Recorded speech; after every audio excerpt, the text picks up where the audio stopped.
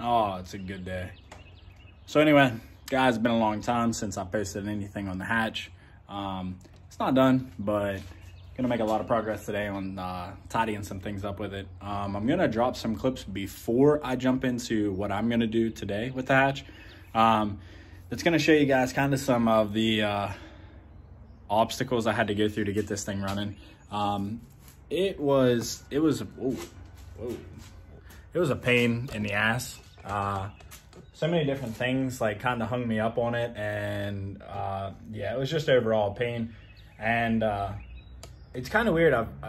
I don't really have experienced piston slap too much, but with this big high compression bottom end, I actually get a lot of piston slap until it starts up. Like when it warms up,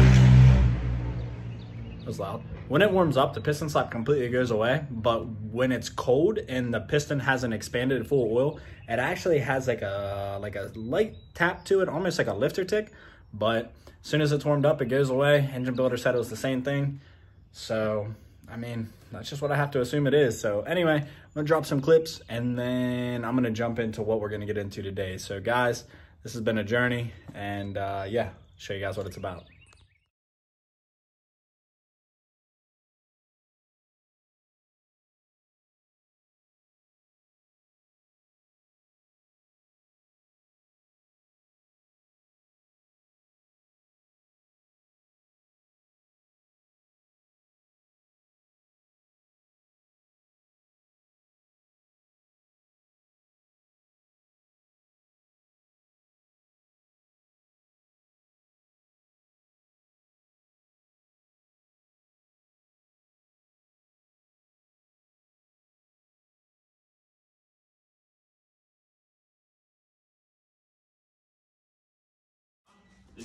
All right, guys, this whole battery setup's jank as hell, but I'm just seeing if it'll start. We've been priming the fuel pump. It has 5 quarts of brad pin in it. This will be the first time this car started in like 3 years. So if it knocks, at least I'll get it on video and fucking cry.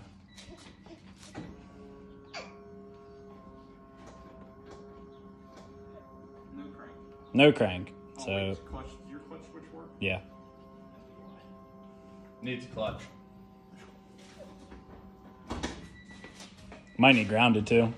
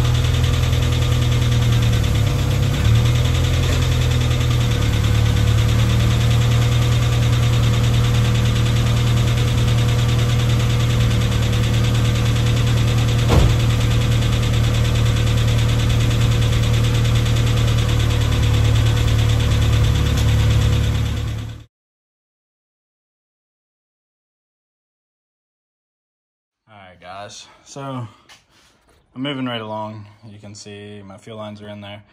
I unhooked it. This is why I wanted to replace the wiring harness. So this is a fuel hat. When you guys run JB tuned fuel line tuck kit, you have to drill these and step bit them, which my buddy did for me. And then you'll run your AN lines, your return and feedback here. But I wanted to replace this because you guys see that wire connector right there? Obviously, soaked in fuel, a wire connector is not safe. This was just to see if the car would start. So I bought a brand new Walbro pump harness. So let me go ahead and get that on. So before this goes back in and I pretty much finish up with today's video, just wanted to show you guys like how the pump looks. So the reason I wanted to replace the wiring harness again, you can kind of see when it's out. I mean, the gauge wire is different, like I said. So order a new one, make sure it's all safe. Gonna go get this wired up and get this in the car. I'm gonna get this wired up in the car, finish up. This is pretty much gonna conclude today's video. This will be episode 6 of the hatch build. Went from pretty much not having a emitter from episode 1. You guys can watch back. I think it took me like maybe a month to get it pretty much all together.